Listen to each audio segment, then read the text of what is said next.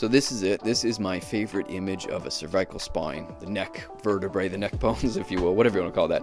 I don't know what it is. It's got these beautiful dissection cuts, real dissection cuts they would have had to do back in 1904 when this was drawn, of the muscles and the tendons, and then even just the line work and the coloring of the muscles is fantastic. You've also got this interesting area here. This is the ligamentum flavum they've shaded on this side in this upper portion, and then even the shading adds such depth as we get into the intervertebral and the ribs on this side.